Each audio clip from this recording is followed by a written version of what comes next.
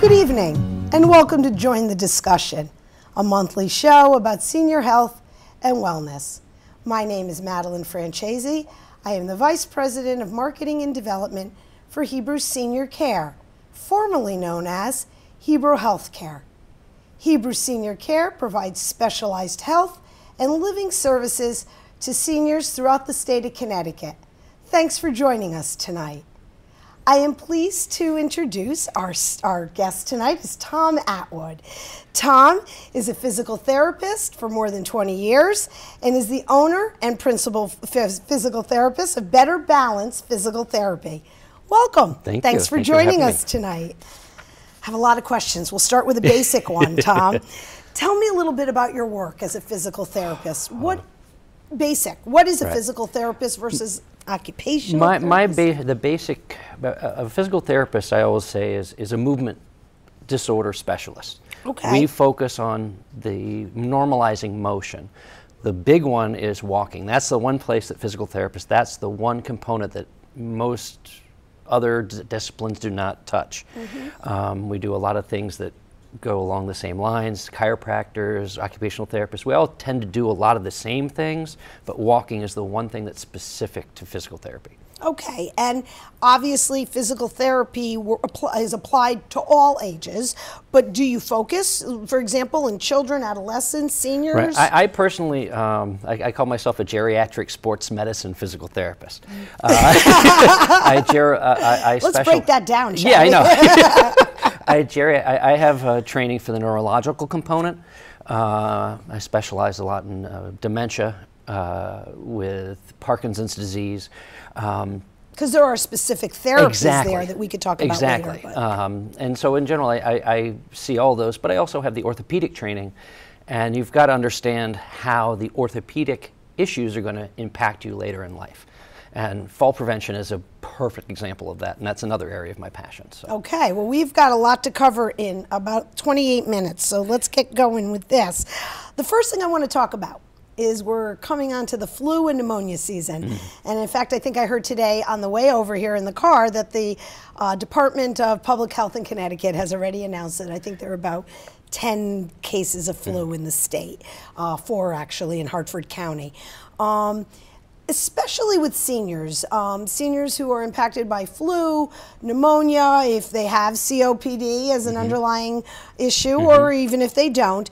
How do these common illnesses affect functional ability and strength in seniors? So let's start there. The most important is to understand that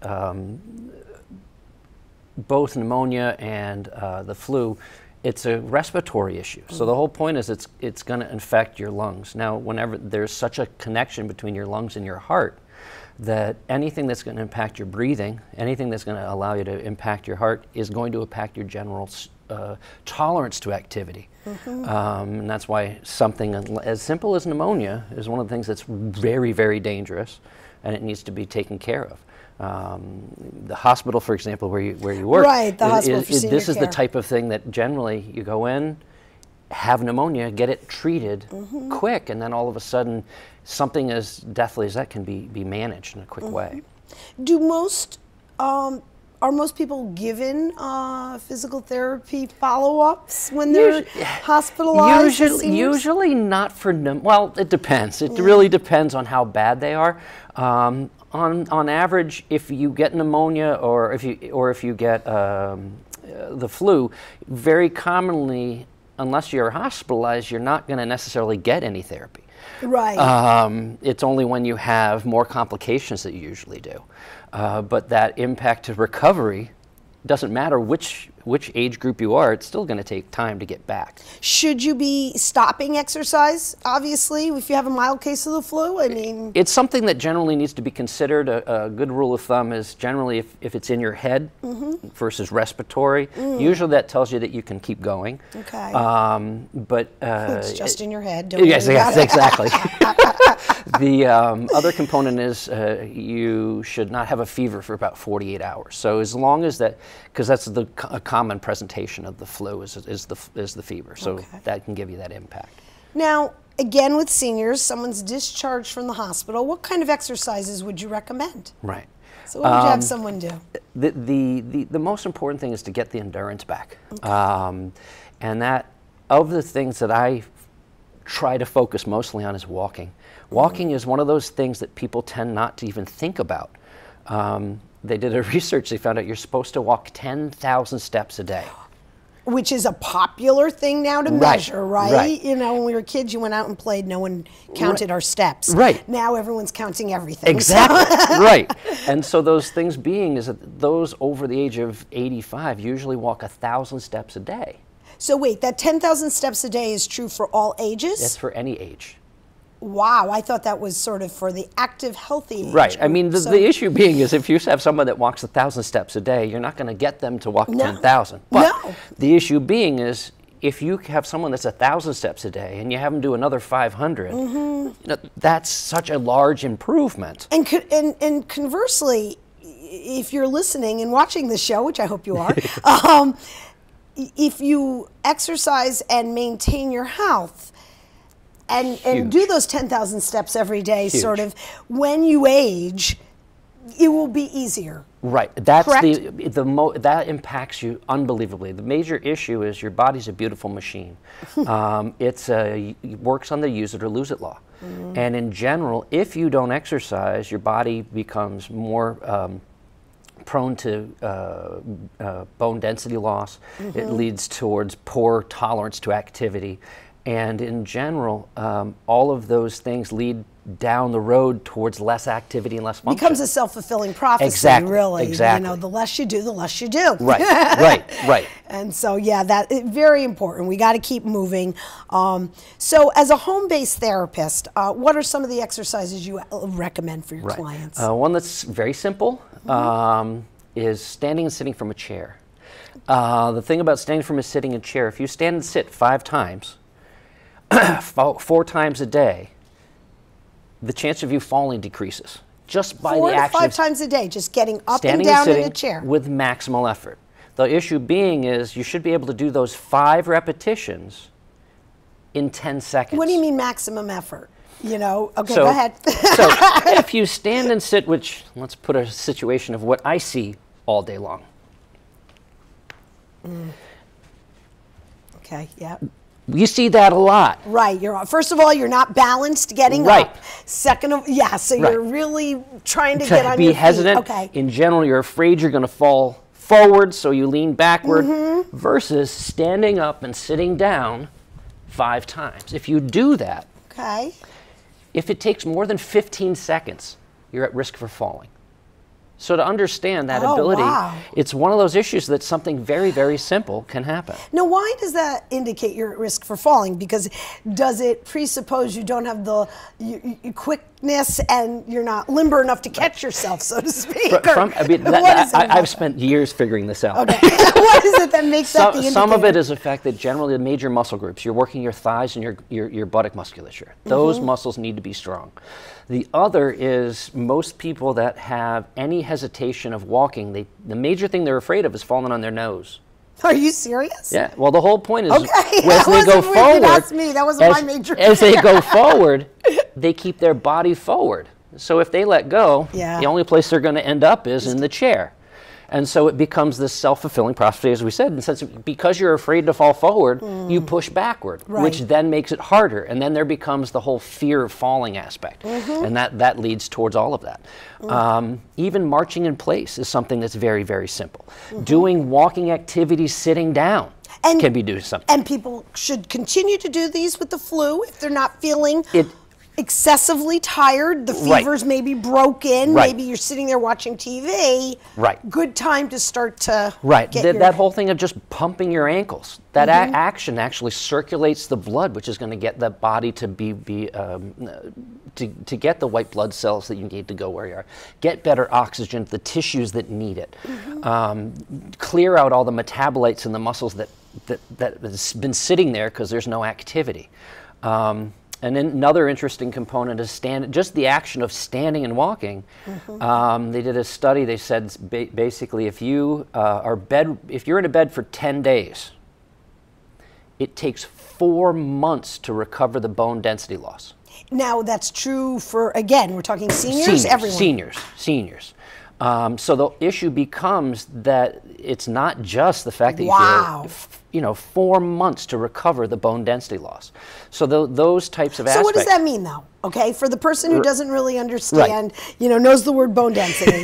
Well, what does that mean? Basically, your bones in general should be hard and firm.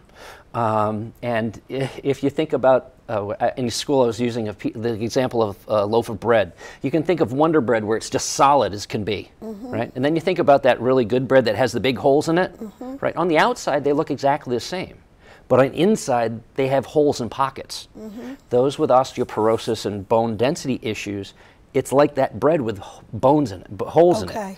So the issue is that generally you can snap a vertebrae sneezing. You can, a lot of times the issue is, oh, I broke my hip. Well, did you break your hip and then fall, or did the fall cause it? If you have osteoporosis and you put a bone in a weird position, there's a higher chance that that bone may just snap just because of the forces strained on it.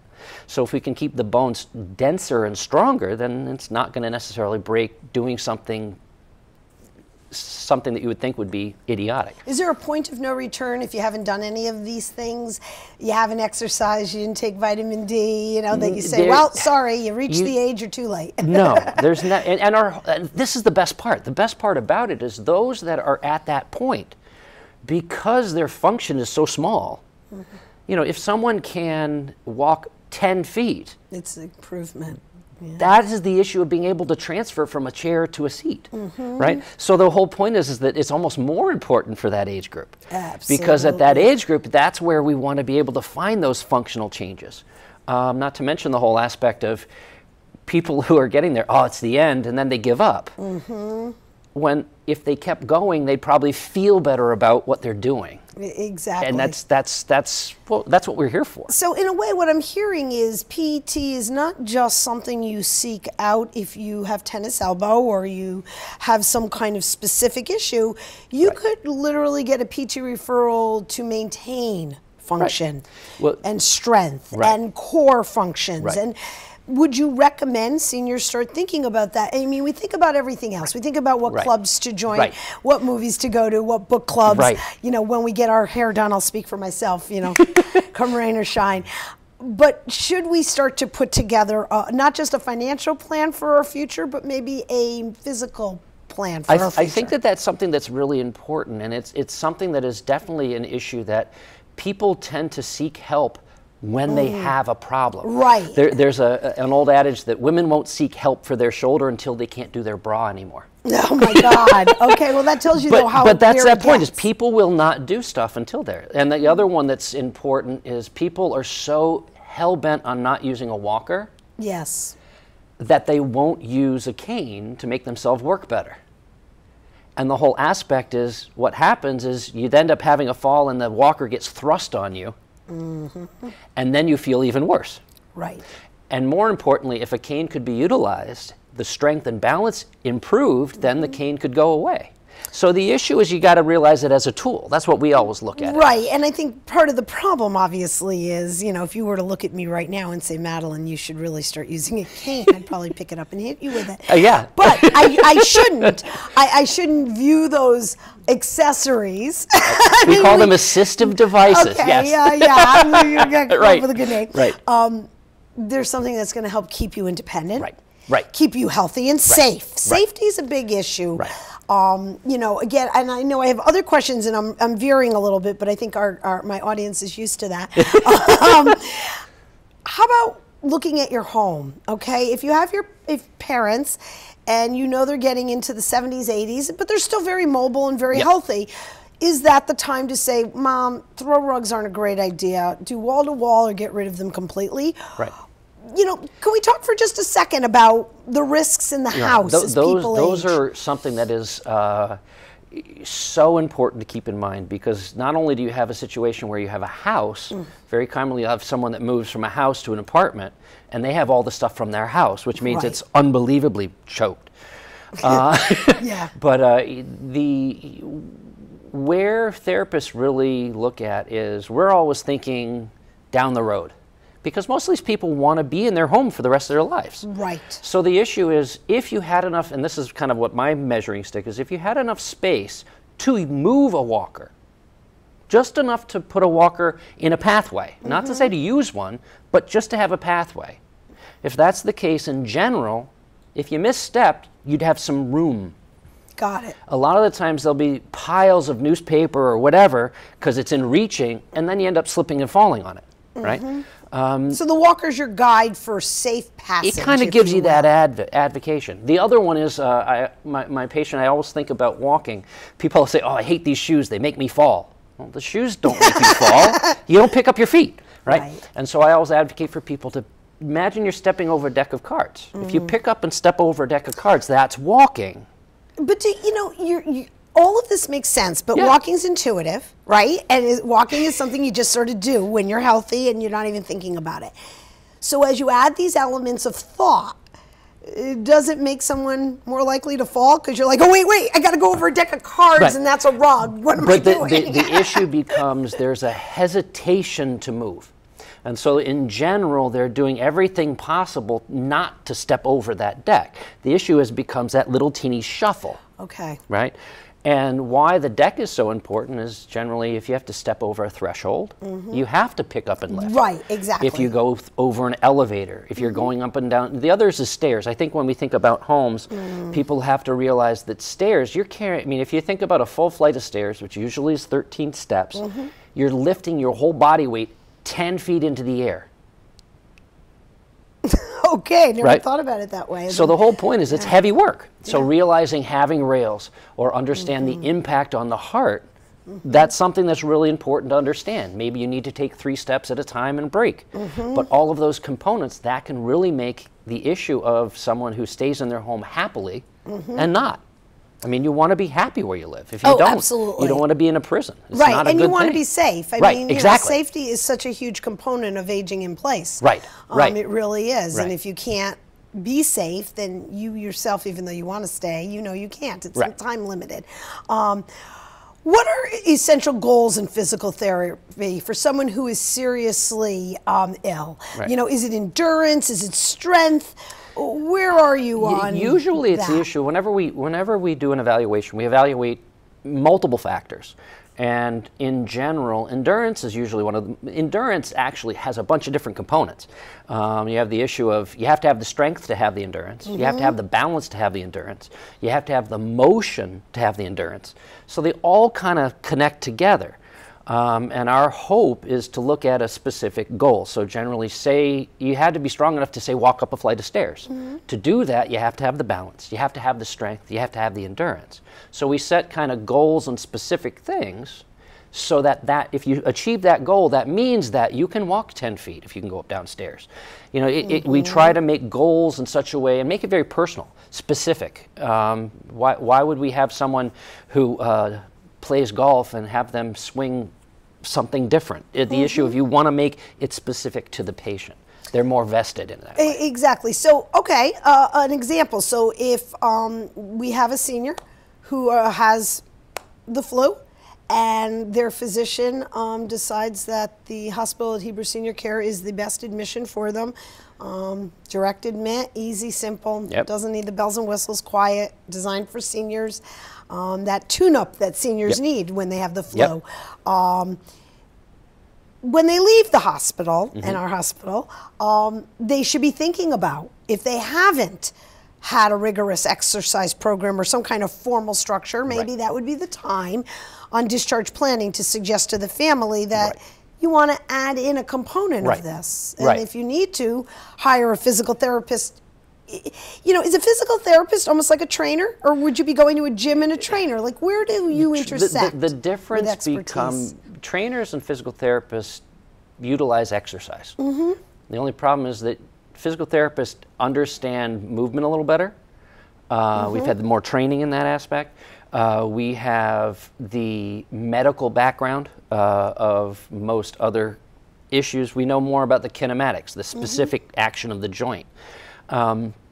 So that there's more, we can bring to bear more education that can, especially when you have someone who's has multiple issues going on, right? I mean, in general, someone who has diabetes and cardiopulmonary issues and maybe they've lost a limb, all of those components, that's within our wheelhouse. That's where we kind of blossom, because that's what we do. And that's something different than a trainer. Trainer may not have the education to deal with all of those components all at one time. So maybe the natural order is you get your physical therapist, you feel yourself really, you know what you're doing, and then if you get a trainer, they can follow sort of the protocol. Right. That you know, so in a way, physical therapists are setting the structure for your day in terms of how you're maintaining your body and how you're maintaining your strength and endurance. I want to go back for a second and talk a little bit about dementia and Parkinson's and some of these conditions that seniors are facing. And I know that certainly with Parkinson's, there are specific physical therapy exercises. I mean, I run a Parkinson's-specific exercise group in West Hartford in the Starkle Road. And I should note that Better Balance is located in Hebron, Connecticut. So you come all the way up to Hartford to run come this. Back That's to my great, old West Hartford. grounds. Right. You're right, exactly. I'm LSVT Big certified, and if anybody would like to see what's LSV? Lee Silverman Voice Therapy. Basically, it was a woman with Parkinson's that couldn't be heard, and so they wanted to say, because it affects your. It basically has to do with it affects neurotransmitters in the brain, and you're always a dollar late and a day short, or day short and a dollar late, whichever, with movement and production. So in general, you move slower, you speak softer, and in doing so, you want to be able to move properly. And so there's a specific protocol to treat that, and I was certified for that, and now I have an exercise group specifically to keep everybody up tuned, which is, I think, one of the most important for Parkinson's. You have room in this group? Yeah. In West Hartford? Yeah. And where does it happen? In Starkle Road, 15 Starkle Road. Okay. Yeah, at the senior center. Okay. So, and so now with dementia, why would you need physical therapy? Right. I know the that dementia that's a tricky one. In general, a lot of the times the problem is that the body is good. The body may be perfectly healthy, but the brain is not.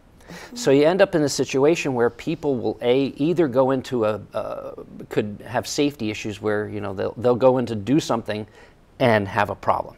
That can be an issue. The other is generally those that have dementia. You want to keep them mobile. In general, it's a lot better for them. It's a lot better for the people caring for them if the client is such that they can keep moving. And in general, that is probably one of the most important components. With dementia, you have to understand, you have to be able to give commands a certain way. Right, I was just going to say, isn't understanding and communication, checking for understanding difficult? Right, and I think from my perspective, I mean, I always look at the movement. And in general, if you sprain your ankle, you don't think about limping, you just start to limp. When you see a demented person move, a lot of times they'll move certain ways, and then maybe necessarily they have pain. They can't express that pain. Right. But because they're moving in a certain way, then say, let's have a look. And dealing with the pain, improving joint motion, improve specific muscle function, repetitive function. That's an interesting thing with dementia, is that generally if you can get them to repeat a movement that's normal over and over again, then that becomes their normal. And that's something that's important, because if you can repeat it, then it keeps going. Okay, so how has physical therapy changed since you were educated? I mean, I'm sure in your career you've seen an enormous. Right. I mean, when you graduated, Yeah. Parkinson's certainly was occurring, but not connected. It's not. Right? I mean, physical therapy has become so much more a part of the entire care plan. The big thing is that over the past, I don't know, 10 years, more than that, people, when I graduated with a BS in physical therapy. Now you graduate with a DPT, a Doctor of Physical Therapy. Oh my gosh. So it's a 6.5-year program. We're trying to become much more autonomous. In the state of Connecticut, you can have direct access. You can go to a physical therapist and have physical therapy evaluation and treatment without a doctor's referral. Oh, really? This is something that we're working on. It's a whole aspect of the autonomy, say, chiropractor. Chiropractor is a doctor of chiropractic medicine. not a MD. Right. But they can do x-rays, they can do a bunch of different things that we cannot do. So the issue is we're trying to get to that point of that we can do a lot more. Of course, the insurance world is what's driving a lot of our world, which I personally, I just like fixing people. Well, but we're just finding new ways. I mean, we can do anything from pediatrics to geriatrics to women's health. We have all of that training. That's the fun part, is that you can treat anything any day. Right. Your job certainly is not boring. You get to meet a variety of people, but also a variety of ailments, so to speak. Correct. And it must be very gratifying. Oh, it's fantastic. To be able to help somebody, I'm sure, who has trouble getting around. Because if you are not mobile, then so much of life is difficult. Isolation, especially for seniors, research indicates that an isolated senior equals 15 cigarettes a day. Right. So isolation is not acceptable. Correct. And is something you have to keep your watch out for and make sure we can do what we can. I know we're coming down to the end of the show already. Right. I want to ask you a few more questions. I like to ask every guest I have their 3 tips in terms of their own knowledge, their own profession, and I always link moms to it, because if you wouldn't tell your mother the 3 most important things, who would you tell? Right, exactly. So as you think about health and aging and movement, do you think are the 3 most important things to remember? I think in general, continual walking is important. How many miles? I mean, does it matter? At this point is just keep walking. I mean, I think in general, the more you can do it, the better. Is there like someone who walks 2 miles a day? Like, is there a benchmark? I think you have to think about it in the sense of someone who has a spinal stenosis or situation where they have back pain. The point being is, if you can walk 100 feet and you're pain-free, well, keep walking 100 feet and taking breaks. Okay. The major reason I want that is also challenge your balance. I think people don't do that. That's important. So pretend to fall?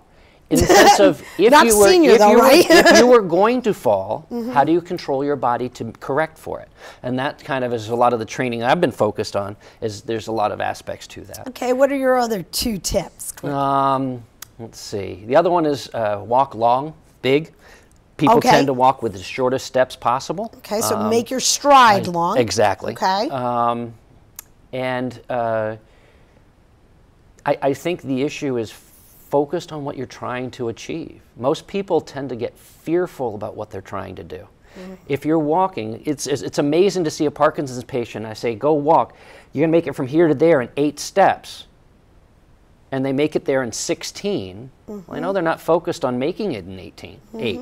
But then we work on it, and all of a sudden they do it in 6. It's the issue of focus on the task. We could go on and on. I have to wrap up. I am so glad you were able to join us today. Again, Tom Atwood from Better Balance Physical Therapy. It has been filled with important information. I want to thank you for joining us again. I'll see you next month. Again, as Madeline Francesi on behalf of Hebrew Senior Care. Thank you.